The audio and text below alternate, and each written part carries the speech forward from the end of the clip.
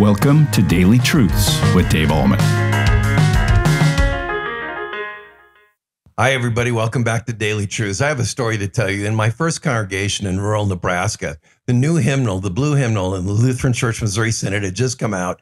And in that liturgy, they encouraged people in the middle of the service to turn to one another and greet each other with the peace of the Lord or shake each other's hands and so forth. And so we tried that one particular Sunday, and out of 250 people, like 3 people did. It was so radically different and new. Hardly anybody wanted to do it, and it was so uncomfortable for them. So the following Tuesday, I had a meeting with a bunch of men, and in that meeting, I said, the peace that we have with Jesus is so unique and special. We even shared it with one another on Sunday morning. We called it the peace of the Lord, as you know. And so this one fella, kind of a stubborn guy, looked at everybody around the table, and he said, well, I'll go on record right now by saying I don't like it. Now, I was a brand new pastor, and that kind of freaked me out when he said that, And right then he said, I don't like it. And he pounded on the table in this ashtray. This was back in the days when you could smoke in the church basement. The ashtray on the table went flying up in the air because he hit the table so hard, and it landed, and it goes woof, woof, woof, woof, woof, woof, woof, like that, You could have heard a pin drop. And then this guy said, knowing indeed that he had kind of put everybody at unease, he looked at everybody and said, I don't come to church to be friendly. And then this other guy said, you mean you wouldn't shake hands with your neighbor and greet him with the peace of the Lord? And then this fella said, by golly, not if he owes me money. Now, I love what Jesus said in Matthew chapter 5, verse 47. Listen to this. This is so good. And if you greet only your brothers, what more are you doing than others? Do not even the Gentiles do the same? In other words, back then, Jesus was saying, you Jews, you greet one another, you're kind to one another, you shake hands with one another. The Gentiles do that too. Those who aren't part of the Jewish faith do that too.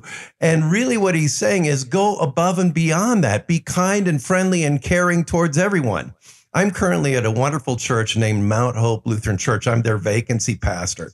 And when it comes time to the greeting, the sharing the peace of the Lord, they do that for like 5-10 minutes. And finally, the organist has to kind of start playing so that they stop doing that and start singing the first hymn. It's wonderful. Do you know what Jesus is saying here in this text? He's saying, don't only do that with one another in a church, do that with everybody you meet. Be kind, friendly, outgoing, have a smile on your face.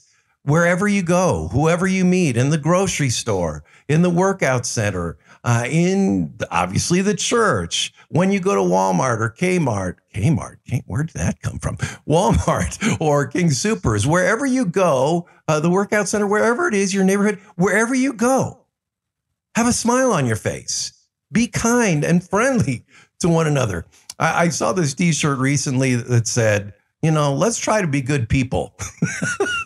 That's all Jesus is saying here is, hey, let your light shine. Be kind and friendly to everybody you meet, not just those who are of the household of faith. Now, nobody in my life depicted this and did this more than my dad. My dad was such a kind, gracious, wonderful person, not only in our home, he was the same guy in our home that he was at church. But the marvelous thing is he was the same guy at home that he was in the community, wherever he went. Whether it was the grocery store or the gas station or obviously to church, wherever he went, he had a smile on his face. He had a word of encouragement. He was kind to everyone.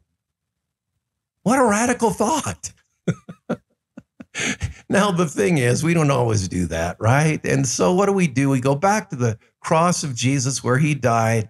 And we say, Lord, make me a servant to other people. Help me to demonstrate, articulate, and to identify with the fact that I'm a child of God, and I'm demonstrating that by the way I interact with you today. Have you ever noticed that when you go to the grocery store, if they say, how are you doing?